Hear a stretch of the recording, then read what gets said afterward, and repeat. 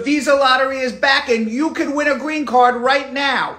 The U.S. government is about to give away 55,000 green cards to people all around the world to come to the United States in 2026. Starting Wednesday, October 2nd at 12 p.m. Eastern Standard Time, my time zone, New York, you can go online and make your entry.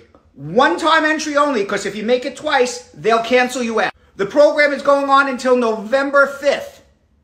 So you got 1 month to do it. Don't wait until the last moment, because everybody likes to do it at the last moment. It'll be heavy demand. You'll have problems getting on the computer. Do it in the beginning. You can file by yourself. You don't need a consultant. You don't need a lawyer. It's really simple. If you know how to type your name, the city where you were born, your date of birth, and your gender, and you can provide information about your education or skills, and you can upload a photograph to a computer, you can do it all by yourself. You don't need anybody. Save your registration, and the winners are going to be announced on May 3rd, 2025. Keep your fingers crossed that you or your spouse could win a green card. There is no minimum age to apply, but you do need to be able to provide a high school education or 2 years skilled work experience, which would probably disqualify people under 18. Let your spouse apply as well. If your spouse wins, you win too. So you get 2 tries for a green card. There is no minimum age to apply, but you do need to be able to provide